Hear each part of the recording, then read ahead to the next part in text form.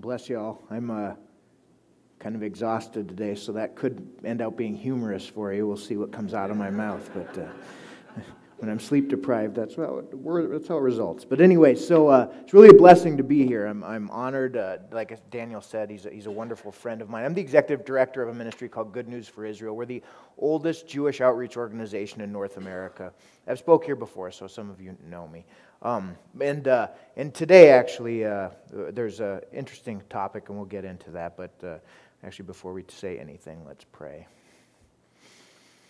Lord, I do thank you for this time, Father, for these people here, God. Lord, we just ask that you draw us closer to you, Father. And in drawing us closer to you, that we do become closer to one another, Father. Father, move in our hearts, Father. Move in our hearts to spur us to do your will in our lives, whatever that might be, God. We just want to be your humble servants, Father. We want to please you, God.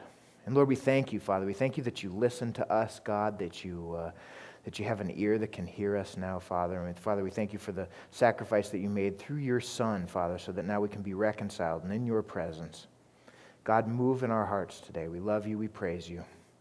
In Yeshua's mighty name. Amen. So, I'm basically an evangelist, honestly. It's really what I am. They've put me into an administrative position, which I don't know. It's only by the grace of God that that'll work. But that's really what I am. I share the gospel with people, and I'm kind of a timid person, actually, so it's not easy for me to go up into the streets and just to talk to somebody. So often what I do is I actually put myself into a very, let's say, confrontational situation. I go and I minister in mosques. I minister at Mormon wards. I minister at places to where it's more confrontational. And I'm not confrontational in my delivery. I'm not confrontational in the things that I say. I just will preach truth. But it allows these conversations to build up. But in so doing this, I realized some things and some of these truths that came out, and it starts to show me, well, what is going on here? Why are they believing these false doctrines? Why are they not in line with Yeshua? What has happened in these people's lives? Because in order to be an effective witness, I have to care. I really have to care about the people that the Lord has put in my path. Because apart from a broken heart, people are not going to be moved. We have to be broken. Our heart has to be melded with the Lord. It has to. And the Jewish people are some of the hardest people in the world to reach, I guarantee that. I actually would much rather witness to Muslims. Much rather. It's much easier for me. It's crazy, but it's true.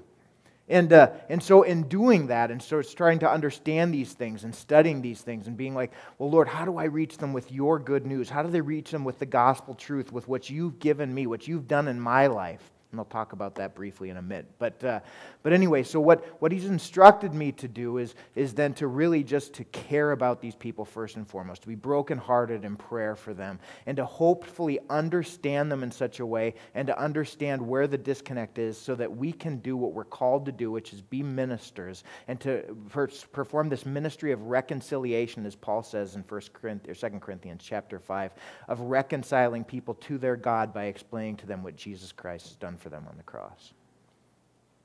So we're going to be talking about his revelation. In Hebrew, the word for revelation is chazon. Actually, it's chazon, excuse me. And it means a vision, a message from God. It's possibly visual. In Greek, it's the word forget my Greek.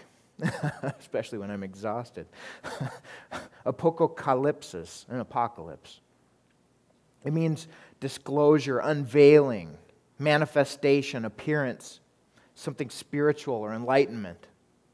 For the best of my understanding, there's 3 general forms of revelation people can have. The first form of revelation is direct revelation.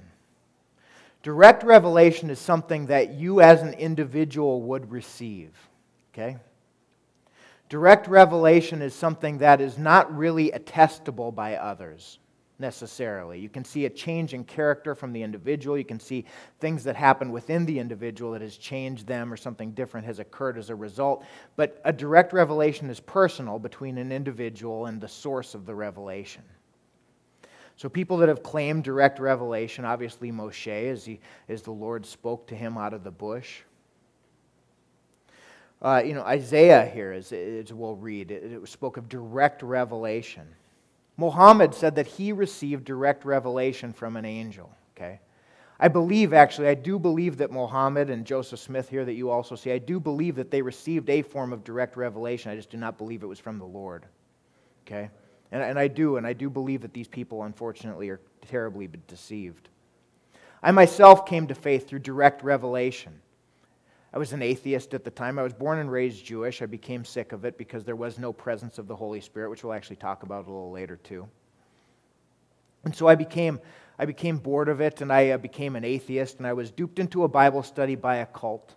I became overwhelmed by the Holy Spirit just from reading the words of Jesus, of Yeshua, in Luke chapter 15, and became a born-again believer. It just changed my life. And so it was just life-changing at that point in time. Everything in my life changed. I moved from a place of being suicidal, depressed, to drug addiction, alcohol abuse, to where all those things were gone the next day.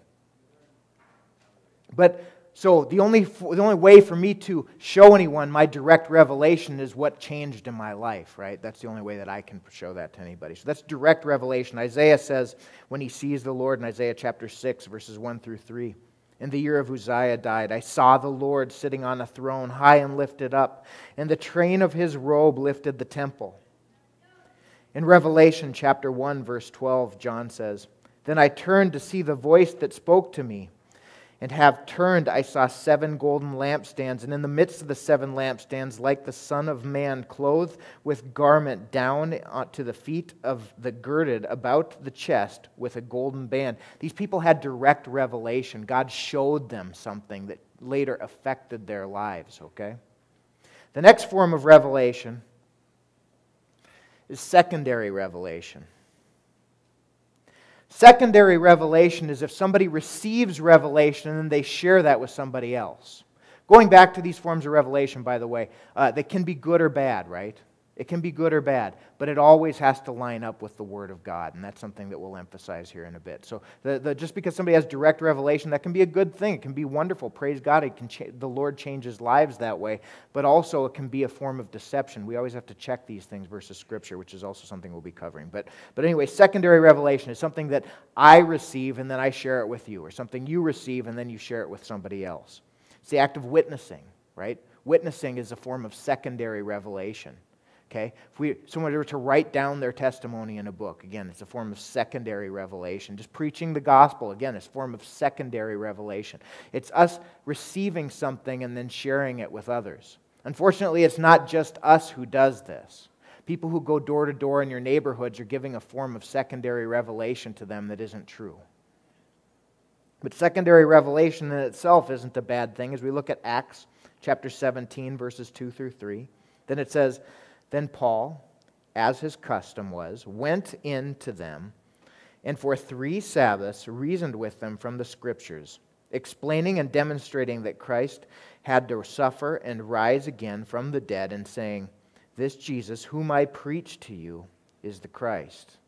So again, Paul is demonstrating a form of secondary revelation. Paul saw the risen Lord. He saw Yeshua raised from the dead, and he is now describing what he has learned to other people in a form of secondary revelation. Jonah, when God gave the prophet Jonah a message to give to the Ninevites, in Jonah chapter 3, verses 4 through 5, it says, "And Jonah began to enter the city on the first day's walk. Then he cried out and said, 'Yet 40 days and Nineveh will be overthrown.' The people of Nineveh believe." Oh, sorry, that was the title. I shouldn't have included that. "So the people of Nineveh believed God, proclaiming a fast, and put on sackcloth from the greatest to the least of them." See, I told you I was tired. But anyway, as we continue here, so what happens is Jonah receives a direct revelation from God. He shares that revelation with the people. They repent. Another form of revelation is corporate revelation.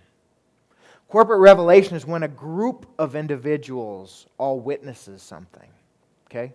Examples of this are the Sinai covenant Okay, when the people of Israel saw the miracles, they saw Moses coming down from Mount Sinai. They saw the things that occurred there. They saw the parting of the sea. They saw what happened with the plagues. So this was a form of corporate revelation that was given to the people of Israel. The resurrection of Yeshua is a form of corporate revelation. Many people witnessed the resurrected Lord. Things like public healings can, again, be forms of corporate revelation, things that multiple people see, things that are supernatural that there can be no other possible explanation for.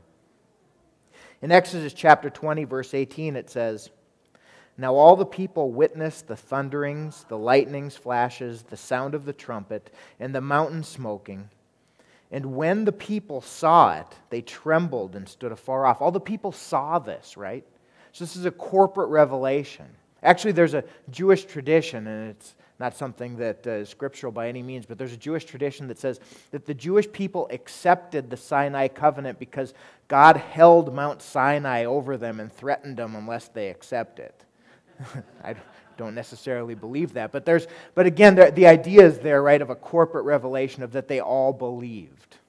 Although, Jewish people, we can be stubborn, so I do understand. But anyway, going back into Exodus chapter 24, verses 1 through 4, it says, "Now he had said to Moses, 'Come up to the Lord, you and Aaron, Nadab and Abihu, and 70 of the elders of Israel, and worship from afar. And Moses alone shall come near the Lord, but they shall not come near, nor shall the people go up with him.'" But anyway, so again, it's a form of corporate revelation.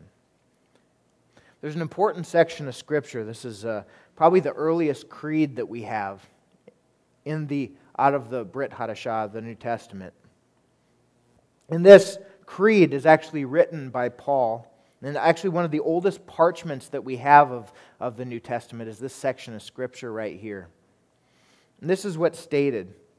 It says, "For I delivered to you, first of all, that which I also received, that Christ died for our sins according to the Scripture, that he was buried, and that he rose again the third day according to the Scripture, and that he was seen by Cephas, then by the 12. After that he was seen by 500 brethren at once, of whom the greater part remain to the present." So again, he's giving this statement of these people can attest to Yeshua, to his rising up, to his being put to death, and to his rising from the grave. And these people are alive today. You can talk to them. Corporate revelation. Something that's interesting is these forms of corporate revelation also are the things that then bring in Scripture. Authoritative Scripture needs two things, and one we'll go over later, but one of them, okay, one of the things that it always requires is some form of corporate revelation, of large groups of people for witnessing this event, okay? Because apart from that, we really don't have any Scripture developing, apart from what many people witnessed, from where there were many witnesses. The last form of revelation, which really just incorporates all of the other three, is just Scripture, okay? Because Scripture is all of the three. It's direct revelation. It was revelation given to men, inspired to write the Word of God. It's revelation that is secondary because it's individuals who are writing things down to be shared with others. And it is forms of, as we said, corporate revelation because these things that were seen were witnessed by multiple people, were attested by multitudes. And the books that we have written within our Scriptures were written by many people over thousands of years. In 2 Timothy Chapter 3, verse 16, it says, "All Scripture is given by inspiration of God and is profitable for doctrine, for reproof, for correction, for instruction in righteousness." And as we read earlier in Deuteronomy chapter 6, verses 6 through 9, it says, "And these words which I commanded you today shall be in your heart.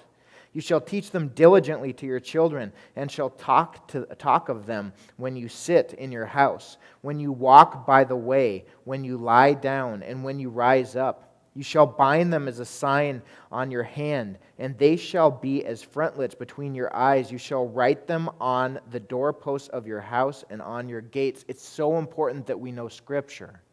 And any form of revelation that is received needs to be checked against Scripture. Okay? And this is essential, right? And this is why the Jewish people, they always had all of these different means and all of these different ways of remembering Scripture. Okay? Because if something does not line up with Scripture, if some later revelation does not line up with the previous revelations that we have attested to, we have the beginnings of cult.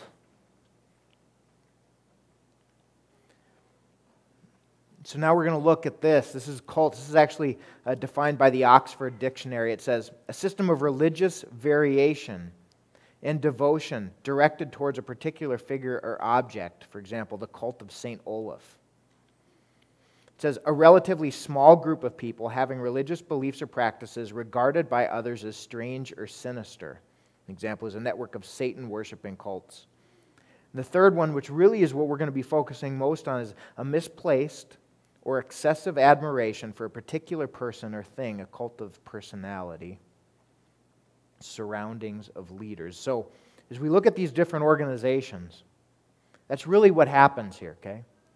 This will be universal, and you'll see this.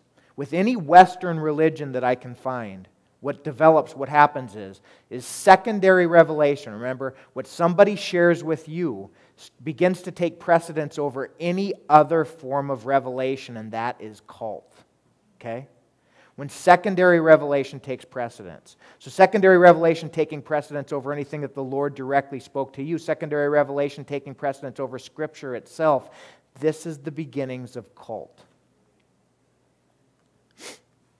First group we'll look at here is the Jehovah's Witnesses. They're started by an individual by the name of Charles Taze Russell in the year 1870. They started something, and they distribute a magazine that's called the Watchtower Magazine. Watchtower Magazine is their secondary revelation, as I will show you guys. Okay? They say that it takes precedence over anything, over Scripture. You couldn't possibly understand it without the Watchtower Magazine. The Watchtower Bible and Tract Society of Pennsylvania are the ones who are in charge. It's a group of 7 individuals who run the organization. They're appointed from within the group consistently, okay? And what they tell you is what is printed in these magazines, and that ends out being true. So again, secondary revelation. What they're telling you takes precedence over God's Word or any other form of revelation. Joseph Judge Rutherford was the person that continued this group and actually really began what is called the Seventh-day Adventists, Jehovah's Witnesses. Seventh-day Adventists actually were the origins for Charles Taze Russell. And you'll see some similarities where the Seventh-day Adventists themselves were big on date setting, and they were big and they became big on following individuals as they did with Ellen G. White.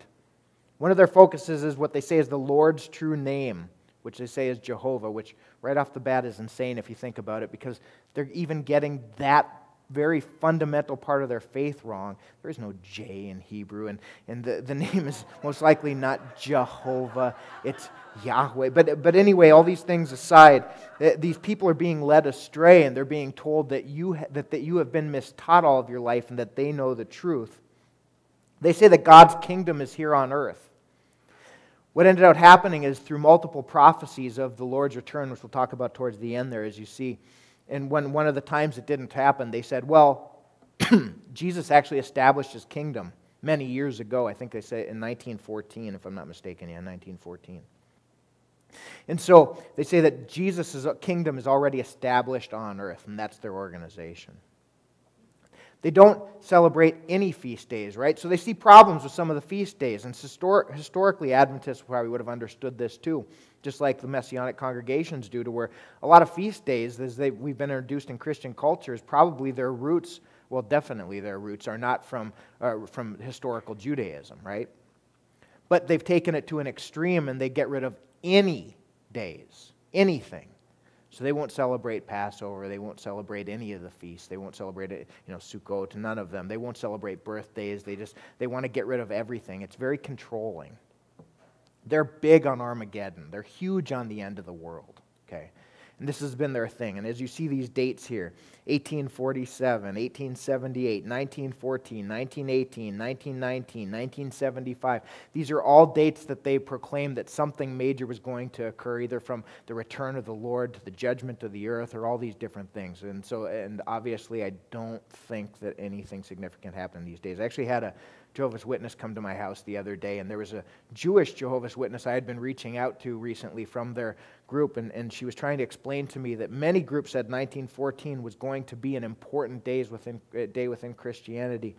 And I didn't know the argument. I had never heard it before, but it was so ludicrous to me. I asked them to explain to me where that was, and she took me into the section in Daniel and then took me into Revelation where they're defining times. And so through these definitions of this word times, they say, well, now it has to be at the year 1914. And I said, I don't even know anything about this argument, but I bet if I look up the word in the Greek Septuagint of the Old Testament and in the Greek for Revelation, that it's not even the same word. But because you guys are an American-based religion that's not nearly as educated as you believe, I bet that they're different. And I didn't even know, and I looked it up, and of course they're different words. So they're defining times translated into English as times translated into English, even when in Greek they're completely different words, and saying it's the same thing. Okay? So, and I told her, I said, remember there's a Jewish guy that was with you guys. I was witnessing to him. I said, I want him to come back. So she's sending him back. So pray for this guy. But anyway, coming on. So this is actually from the Watchtower. Listen to how they actually emphasize the importance of their own writings over even Scripture. It says, all who want to understand the Bible should appreciate that the greatly diversified wisdom of God can become known only through Jehovah's channel of communication, the faithful and discreet slave. That is the Watchtower Tract Society.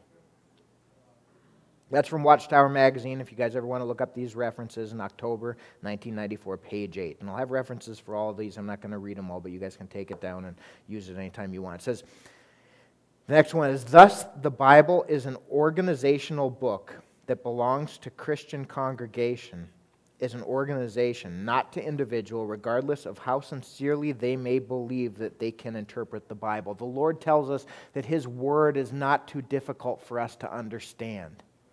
But these groups say you couldn't understand it. It says, from time to time, there have arisen from among the ranks of Jehovah's people those who, like the original Satan, have adopted an independent, fault-finding attitude. They say that it is sufficient to read the Bible exclusively, either alone or in small groups at home, but strangely, although such Bible reading, they have reverted right back to the apostate doctrines that commentaries by Christendom's clergy were teaching 100 years ago. So, listen to this, okay? This is crazy. They're saying if somebody studies their Bible on their own, they come to old conclusions. That's crazy. They say that there must be misled. Not that there's similar truths in what people get out of studying their Bibles on their own than they would have had previously. But anyway, as we continue here, it says, we should eat and digest and assimilate what is set before us without shying away from parts of the food because it may not suit the fancy of our mental taste. We should meekly go along with the Lord's theocratic organization and wait for further clarification. Again, talking about their group, about the Jehovah's Witness. That you have to wait for them to clarify things. And finally it says, we all need help to understand the Bible. We cannot find the scriptural guidance. I'm going to need some water if somebody could grab me some. Guidance we need outside the faithful and discreet slave organization. See, I was better that time. I covered it. But so again, they say you couldn't possibly understand Scripture without their guidance. Again, secondary revelation taking precedence over primary revelation. This is an organization, for some reason, I know a lot about. Funny, I've met actually quite a few Jewish people in going to Mormon wards to witness. Sad. The Mormons, or Latter-day Saints as they call themselves, they started in 1820 with an individual by the name of Joseph Smith.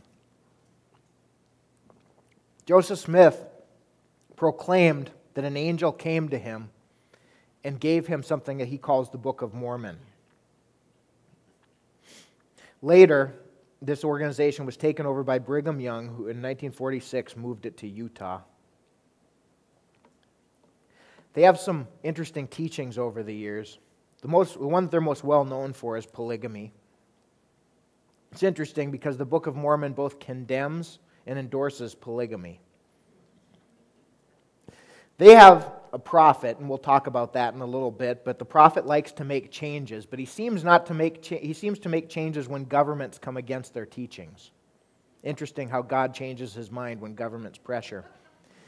In 1890, they gave up the idea of polygamy because in order to become a state, they could no longer hold on to that doctrine.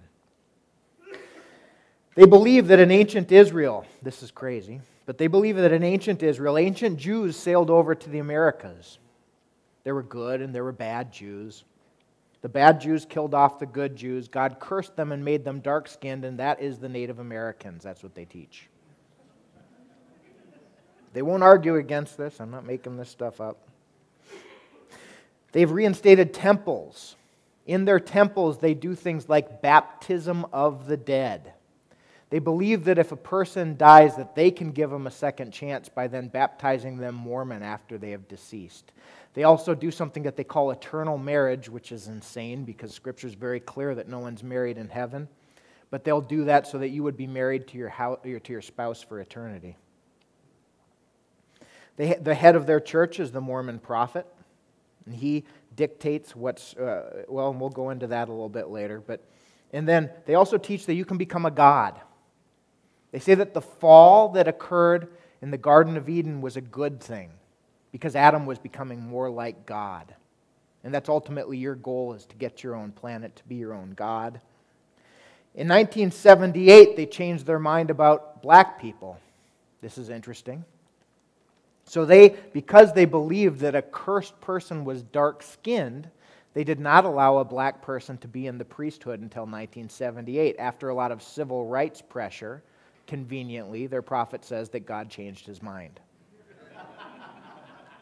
Not that they were always wrong.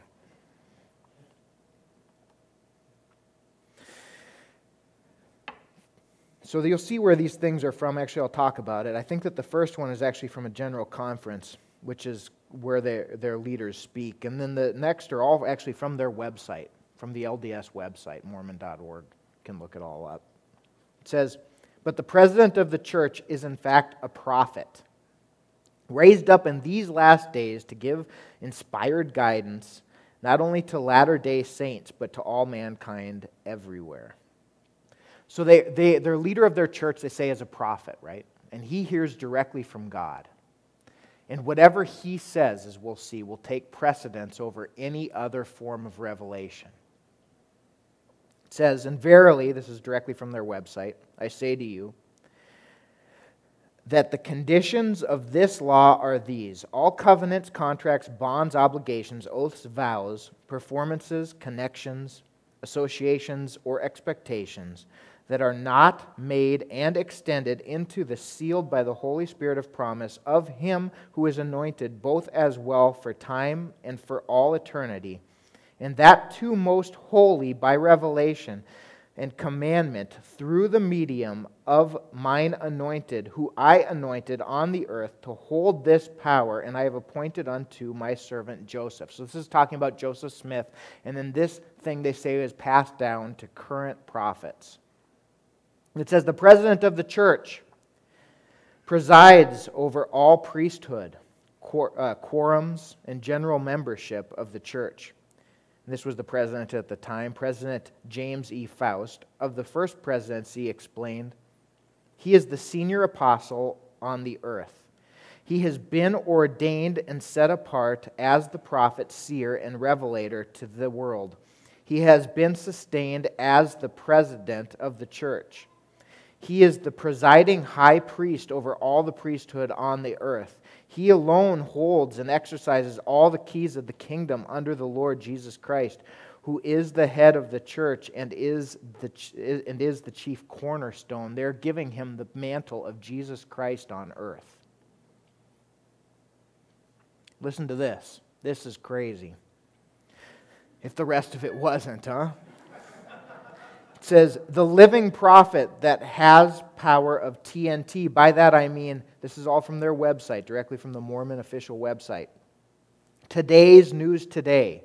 God's revelation to Adam did not instruct Noah Uh-oh, Daniel, does this have anything to do with your series you've been teaching?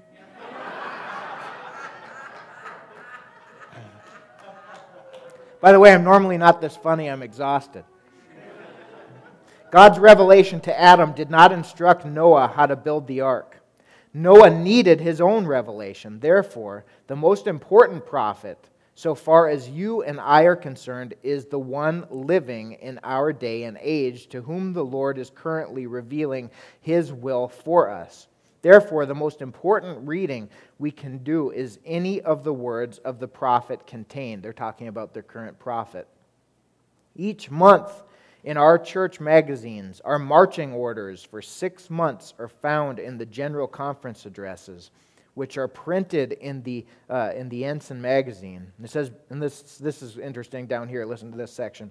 Beware of those who would pit a dead prophet against the living prophet, for the living prophet always takes precedence. Again, secondary revelation taking priority over any other form of revelation. Cult. Don't get too angry at me, anyone here, after this one. The Roman Catholic Church. I remember I was reaching out to a young Roman Catholic gentleman when I was working at the Denver Rescue Mission, and he was actually, he wasn't even Roman Catholic, but he was defending the Roman Catholic Church. He was Russian Orthodox, and they have problems with the Roman Catholic Church, but for some reason he always defended the Roman Catholic Church. But he said to me at one point, he said, you Christians always take certain verses, and that's just all that you go on, is just one here or one there. I said, you guys only stand on one verse of all of Scripture. And it's this verse. It's right here. This is everything. This is all that they stand on for anything that they stand for. And it's right here. And he says, and he said to them, Jesus speaking in Matthew chapter 16, verses 15 through 19. But who do you say that I am? Simon Peter answered and said, you are the Christ, the Son of the living God. Jesus answered and said to him, blessed are you, Simon Bar-Jonah.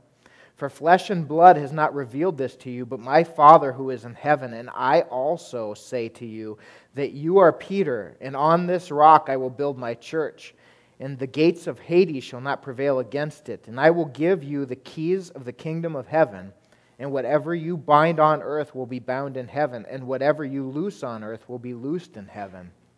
And so they say that he is the first pope. And then this authority, this Peter, they say, can then have passed on to the next bishop of Rome, who would then pass on to the next bishop of Rome, and so on and so forth, until they started passing it on to the popes, and then that's where the Roman Catholic Church traces their roots from. There's a couple interesting things in notes here, as many of you I'm sure know. The word Peter and the word rock are different words, okay? Petros and Petra, possibly creating a distinction between the two, saying that you are Peter, but upon this rock I shall build my church. And later in Scripture, it reveals that what is being described here is opening, as far as give you the keys to the kingdom of heaven, and whatever you bind on earth shall be bound in heaven. This is emphasized in like Ephesians chapter 2, verse 20, and Revelation chapter 21, that this power is given to all those who are preaching the gospel, to the apostles, to the foundation. And this is referring to the gospel message, right? Because once somebody comes into salvation, then the keys of heaven are given to them. They are bound to the kingdom of heaven when they enter into that relationship with the Lord. And that's really what's being referred to. This is actually from the Catholic Encyclopedia. It says, during his life, Peter was never officially the Bishop of Rome or the Pope, but in honor of his work and his role as the head of the church, he is recognized as the first Pope. Every Pope since Peter is considered the immediate successor of Peter, and not of that Pope's immediate immediate predecessor. A pope is considered to be carrying on the power that Christ granted Peter today. A great number of popes' power are derived from the Petrine guarantee, which is etched in Latin around the dome of St. Peter's Cathedral. The Pope's powers were bolstered in the First Vatican Council in 1870 when 433 bishops passed the decree of papal infallibility. according to the degree the Pope is possessed of that infallibility which the divine Redeemer wished his church to be endowed, is defining doctrine regarding faith and morals. Again, right? Secondary revelation taking precedence over any other form of revelation. The Catholic.com, which I assume is a Catholic website, says, so far as the interpretations of individual scripture passages go, keep in mind that the church does not, as a rule, define how specific verses are to be taken. That's good. Instead, it defines doctrine, and that definition may eliminate some interpretations of particular verses. This is not good. But so again, we see the same type of pattern.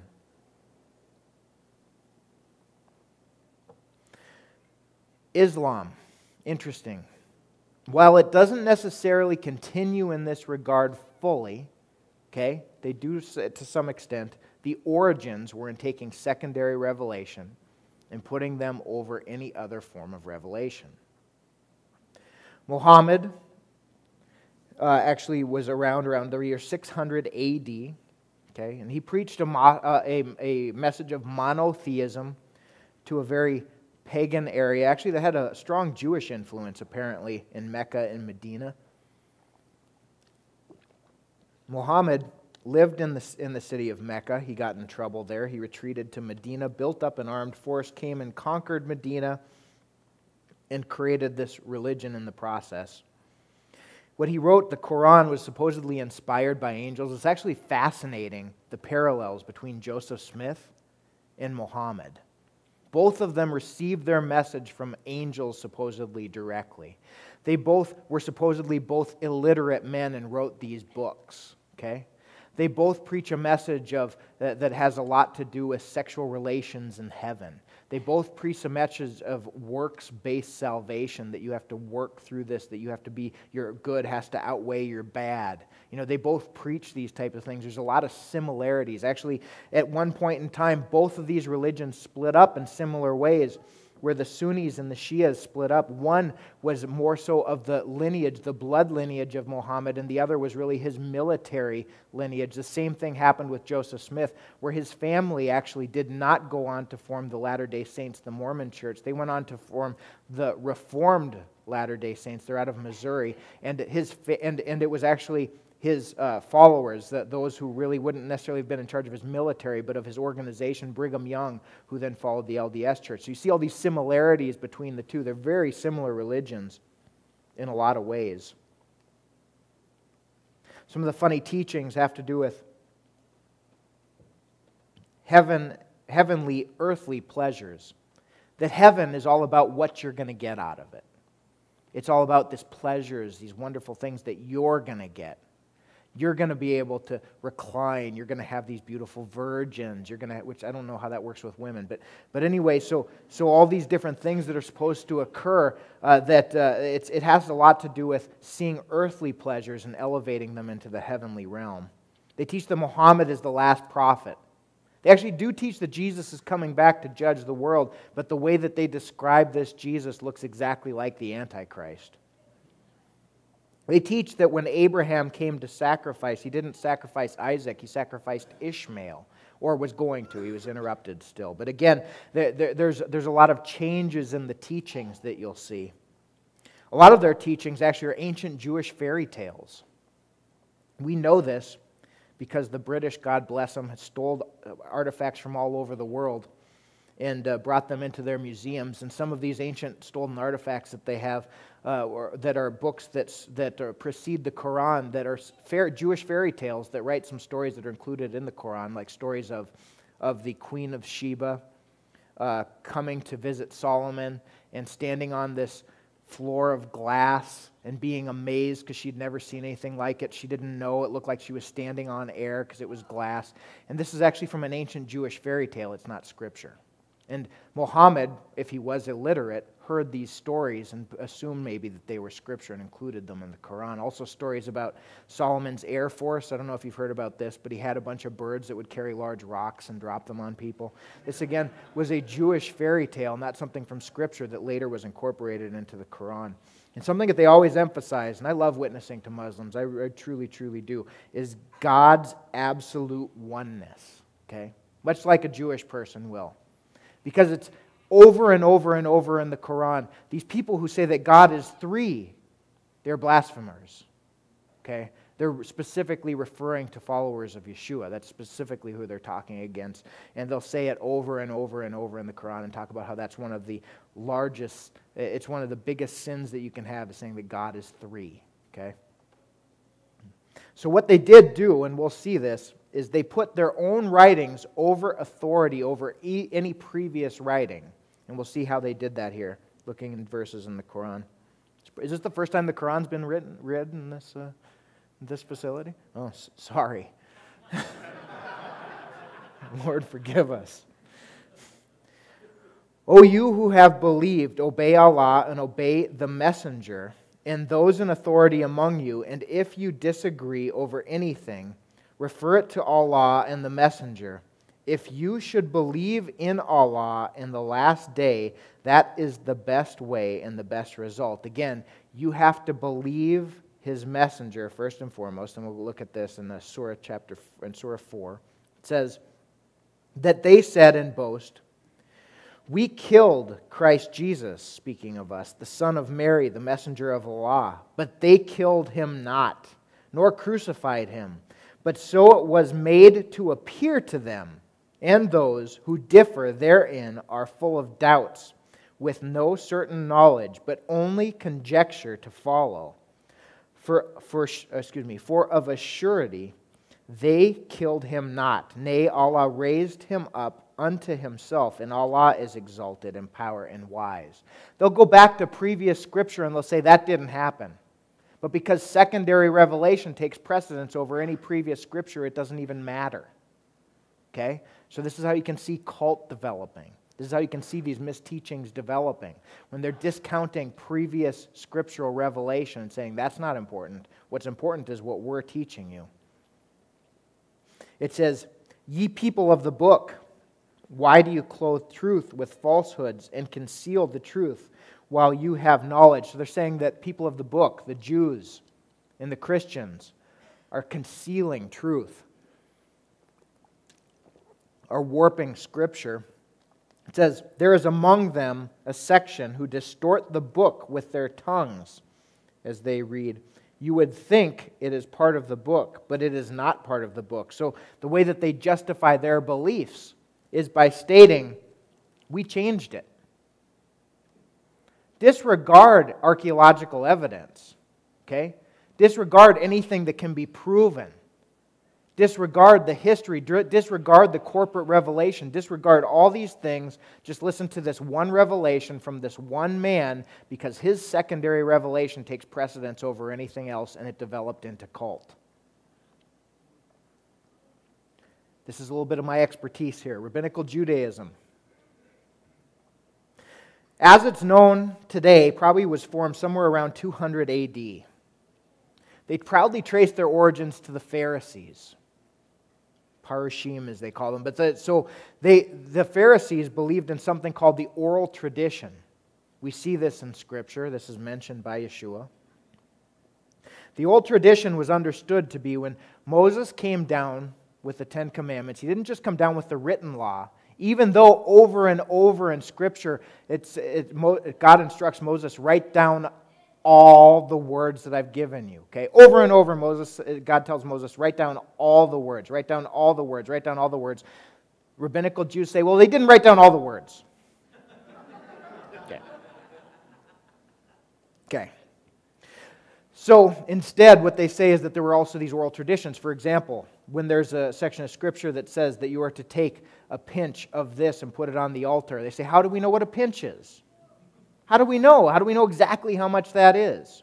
Unless we have the oral tradition. Okay, so these are their arguments. Develop the rabbis into the positions that they're in.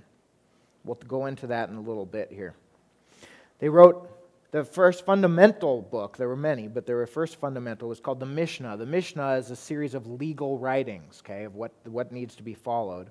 And when they mesh that together with the Gemara, which is a commentary on the Mishnah and the Torah, it creates a section that's called the Talmud. And there's two different Talmuds. There's the Babylonian and the Jerusalem Talmud. And the Talmud is a Jewish writing that is the oral tradition written down. For thousands of years, they didn't write it down, and all of a sudden they decided we better write it down. I don't know. This is interesting. In Sotah 48b, which is in the Babylonian Talmud, this is an important section of Scripture, especially when speaking with Jewish people. We'll go into one that's much more important. But it says, "For our rabbis have taught, when Haggai, Zechariah, and Malachi died, the Holy Spirit departed from Israel." You'll see that number 10 there. I apologize.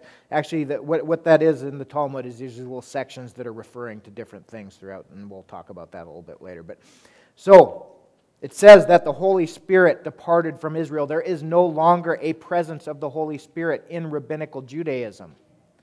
So if God's Spirit no longer communicates with people, the most important person within the community is the one who can interpret Scripture. And so the one who can interpret Scripture becomes the most powerful, the most important, and the one, if those are the same people who know this special oral tradition, then they can interpret what you believe or what you should understand. Again, secondary revelation taking precedence over primary revelation. This is what we see in modern Rabbinical Judaism. They'll take sections like this, Deuteronomy chapter 16, verse 18, that says, "You shall appoint judges and officers in all your gates, which the Lord your God gives you according to your tribes, and they shall judge the people with just judgment." And then in chapter 17, verses 9 and 10, it says, "And you shall come to the priest, the Levites, and to the judge there in those days, and inquire of them. They shall pronounce upon you the sentence of judgment. You shall do according to the sentence which they pronounce upon you in that place which the Lord chooses. You shall be careful to do according to all they order you." And that's the rabbis. They put themselves into this position. This is the position that they have put themselves in. They are the judge. They're the ones who look upon all these things. And we'll see why, and we'll see what they say and how this actually becomes cultic in a very fascinating section of Scripture. I maybe even read this here before. It's actually very important. I've been reaching out to a young Jewish man, and it turns out that on one ear, he has me telling him about Yeshua, and on the other ear, he has the leading anti-missionary of an organization called Jews for Judaism, and their primary function is to prevent Jewish people from becoming Christians, and once they do, then bringing them into Orthodox Judaism. And so when I gave him this section of Scripture, this young Jewish man, he was fascinated, and he told me he was going to call this rabbi's radio program. I was fearful. Honestly, the guy because I figured he was well-learned, he would know where I was going with this. But to my pleasure, the rabbi answered this perfectly to show him exactly how Rabbinical Judaism has led people astray. And we're going to cover that right here. This is Baba Mitzia 59b. These are two people arguing over the cleanliness of an oven. That's most of the Talmud, by the way, is arguments. If you ever hang out at a Jewish home, you'll understand why. And this was the oven of Achnai. Why the oven of Achnai? It says, said Rabbi Judah in Samuel's name. It means that they encompassed it with arguments as a snake, and they proved it unclean. It has been taught. On that day, Rabbi Eliezer brought forth every imaginable argument, but they did not accept them. Said he to them, so now this is Rabbi Eliezer. Rabbi Eliezer has always been in charge of the cleanliness of these ovens. Rabbi Yeshua, as we will see here, he actually is representing the majority of rabbis. And this is what Rabbi Eliezer says here. He says, "If the halacha agrees with me, let this carob tree prove it. Thereupon the carob tree was torn 100 cubits out of its place. Others affirm 400. No proof can be brought from a carob tree, they argued. Again he said to them, if the halakha agrees with me, let the stream of water prove it, whereupon the stream of water flowed backwards. No proof can be brought from the stream of water, they rejoined. Again he argued, if the halakha agrees with me, let the walls of the schoolhouse prove it, whereupon the walls inclined. But Rabbi Joshua rebuked them, saying, when the scholars are engaged in halachic dispute, what have ye to interfere? Hence, they did not fall in honor of Rabbi Joshua, nor did they resume the upright in honor of Rabbi Eliezer. Now, just to clarify here, I don't necessarily believe that this is a true story per se, but it is fascinating, as we'll see, as to where it leads with what Rabbinical Judaism teaches. And again he said, if the halakha agrees with me, let it be proved from heaven, whereupon a heavenly voice cried out, why do you dispute with Rabbi Eliezer, seeing that in all matters of halakha agree with him? But Rabbi Joshua arose and explained, it is not in heaven. What did he mean by this? Said Rabbi Jeremiah. That the Torah had already been given at Mount Sinai. We pay no attention to heavenly voice, because thou hast long since written in Torah at Mount Sinai, after the majority one must incline.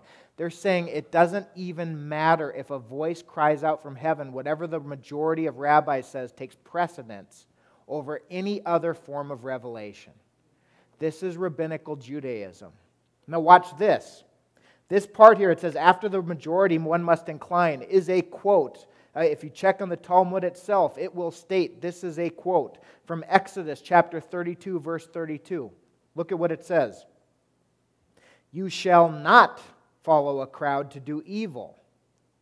They just take off not and evil, or to do evil, and they just say follow the crowd. That is the quote, okay? Jewish people will often say we as Christians are misquoting Scripture in order to justify Yeshua, okay? We as followers, that's what we're doing, right? But the truth is, look at what they're doing in their own authoritative writing right here. This is fascinating. This is a bit of information probably Daniel hasn't seen maybe. This is something that I had just recently run across regarding Rabbi Eliezer. This is also in the Talmud. It's in a section that's Avodah Zara. And it says, our rabbis taught when Rabbi Eliezer was arrested because of the minuth, they brought him up to the tribune to be judged. And he was acquitted, as it says. And it says, when he came home, his disciples called on him to console him, but he would accept no consultation. Said Rabbi Akiva to him, Master, wilt thou permit me to say one thing of what thou hast taught me? He replied, say it. Master, he said, perhaps some of the teaching of the Manim had been transmitted to thee. Who's the Manim? The followers of Yeshua.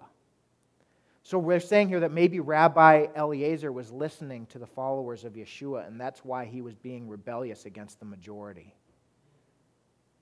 Possibly. Again, cult. I'm going to skip something here to try to get through. It's a form of idolatry, and I'll just cover that real briefly.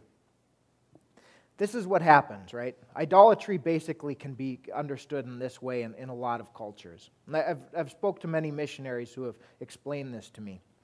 When a person's talking to a wooden statue, he doesn't necessarily think that wooden statue is hearing him, okay? But what he does understand, is that God is holy. Too holy for him to hear him. So if he communicates to this thing, then this thing can communicate to God for him. It's in between man and God. Okay? That's also what a lot of these organizations are doing. They're putting themselves as an in-between between us and the Lord. Okay? So as we continue, we're looking at what's authority. Where should we get our focus and our trust? In Deuteronomy chapter 17, verses 15 through 19. I'll read that here in a second. it states, "You shall surely set a king over you, whom the Lord your God chooses. One from among your brethren you shall set as a king over you. You may not set a foreigner over you, who is not your brother, but he shall not multiply horses for himself, no cause the people to return to Egypt to multiply horses. For the Lord has said to you, you shall not return in that way, neither shall you multiply wives for himself, lest his heart turn away, nor shall he greatly multiply silver and gold for himself. Also it shall be, when he sits on the throne of his kingdom, that he shall write for himself a copy of this law in a book, for the one before the priests, the Levites, and it shall be with him, and he shall read it all the days of his life, that he may learn to fear the Lord his God, and be careful to observe all the words of this law and these statutes." The king was to know Scripture. He was to live by Scripture. He was to live by Torah. This is what he was instructed to do. What we see happen with the kings, when they fell, they would do things in direct opposition to what his law stated. There's a clear example here that we see in the first section where David took a census. And he was no longer putting his trust in God and God's word. That was clearly from God's word, right? To put his trust in him, to not count your horses. And that's exactly what he was doing, was counting his military, right? Not just expanding, but putting his trust in it. And as a result of this, there was a direct condemnation. It is essential that we know Scripture. It is essential that we check everything against Scripture. Everything that I tell you tonight, check against Scripture. Everything that Daniel tells you, check against Scripture. He'll encourage you to do that. I know him. That's how you know that it's a good pastor, often. So where do we get our authority? This is actually fascinating. A friend of mine did his dissertation on Messianic studies, going through Acts. He pointed this out to me. He said, do you know what authority the people profess in giving the testimonies that they give throughout the book of Acts? And he went through and he told me the numbers, and I unfortunately don't have them with me. But he said, do you know how often it's the miracles that they use as authority that they're going to stand upon that this is truth? You don't. How often they use the resurrected Jesus, Yeshua born again, resurrected physically from the dead, a few times. But overwhelmingly, the authority that they stand on when they're preaching the gospel message, when they're explaining to people these truths, is from the Hebrew Scriptures. They're using Scripture to emphasize truth, as opposed to opposing it or trying to supersede it. In Acts chapter 3, verse 18, it says, "But those things which God foretold by the mouth of all his prophets, that the Christ would suffer, he has thus fulfilled." The prophets. Look at what the prophet said. Look what Isaiah says. Look at what David wrote in Psalm 22. Look at these things. Look at these pictures of the resurrected Yeshua. Look at these things. Look at what was supposed to happen. He's saying, go back to the Scriptures. Yeshua himself, when he was walking with the people after he resurrected in Luke 24:44, went through all of the Scriptures with them, showing them himself in the Hebrew Scriptures.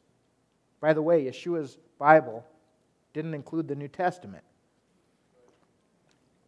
Praise God for the New Testament, but that was not Yeshua's Bible. Acts chapter 26, verses 22 through 23.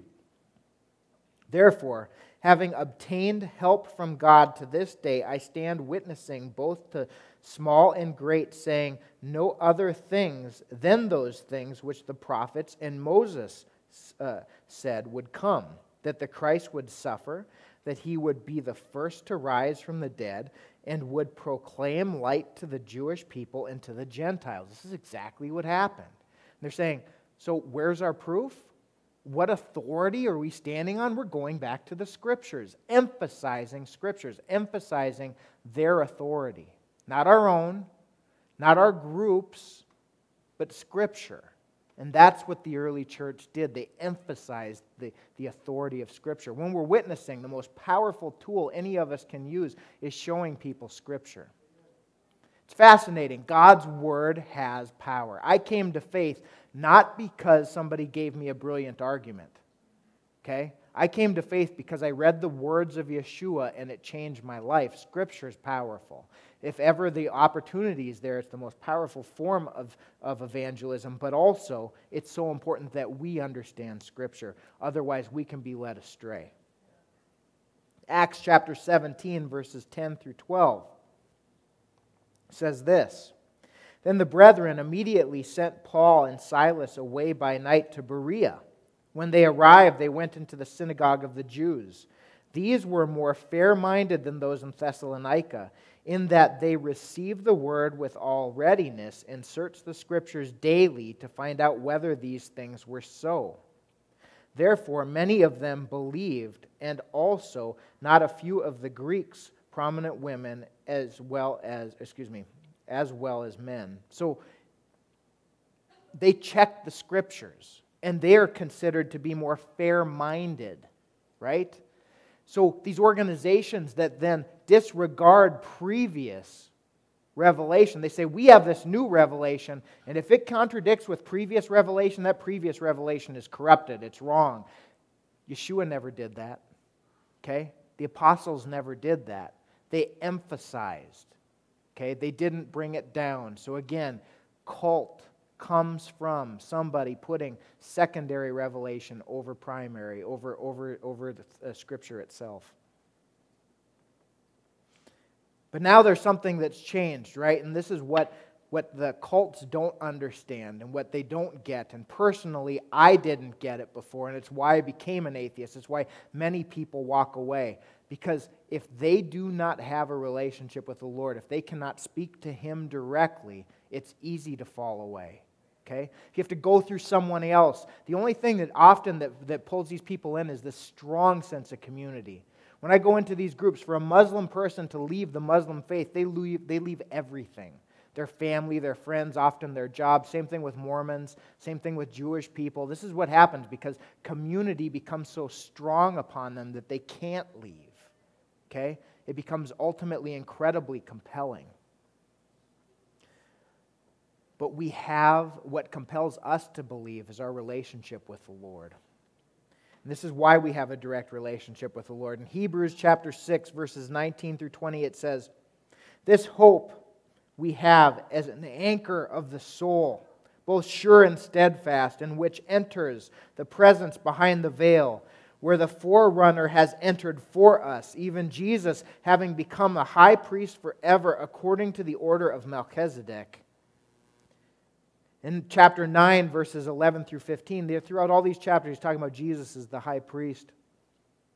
It says, But Christ came as the high priest of the good things to come, with the greater and more perfect tabernacle, not made with hands, that is, not of this creation, not with blood of goats and calves, but with His own blood He entered the most holy place once for all, having obtained eternal redemption.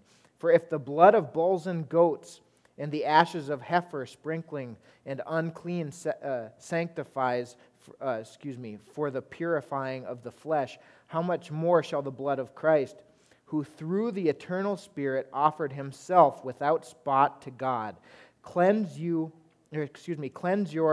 conscience from dead works to serve the living God. And for this reason He is a mediator of the new covenant by means of death for the redemption of the transgressions under the first covenant, that those who are called may receive the promise of the eternal inheritance. We used to have priests interceding on our behalf at the temple of God, offering sacrifices. Now we have a much greater priest in the presence of God, perpetually offering sacrifices. Perpetually, we can be forgiven, we can be reconciled to Jesus if we just accept Him as our Lord and Savior, if we believe in our heart and we confess with our mouth. Okay? This is what we're called to do. And then we have reconciliation to the Father. There no longer needs to be that line of separation. One of the reasons a Jewish person wears a kippah is because they believe that God is too holy to look upon them. It's true apart from Yeshua. He is too holy to look upon us. One of the reasons that they write His name G-D is because it's too holy to pronounce. Excuse me, apart from Yeshua, this is absolutely true. His name is too holy. Our sin makes us dark. If we were to be in the presence of God in our sinful nature, as we were before we were redeemed, His light would overtake us. We couldn't even exist in His presence. But now, through the blood of Jesus being put upon us, we have our own light and can exist in His presence. We have a direct line to the Father. This is what Paul's talking about in 1 Timothy chapter 2, verse 5. He says, for there is one. Whoa, I'm tired. Oh, I'm tired. Lord, forgive me. For there is one God and one mediator between God and man, the man Christ Jesus. So, again, one mediator. You don't have to go through an organization to know Him. You don't have to go through a group to know Him. You can know Him personally. There's no special new revelation that you need to understand or know to know the Lord. You just have to accept His Son's sacrificial death for us. Again, what am I? It's just getting sad. It's not funny anymore. Let's pray. Lord, we do thank You for this time, Father. I thank You for the ears here that we're hearing, Father. God, I ask that this message could be something that could bless some of these people, that it can be used so that they can minister to other people around them, Father. Father, so that we would all know, Father, what the emphasis is. The emphasis is this ministry of reconciliation, God, of reconciling people to You through Yeshua, Father, through what He did, God. God, just in imploring them, God, and begging them to accept this, Father.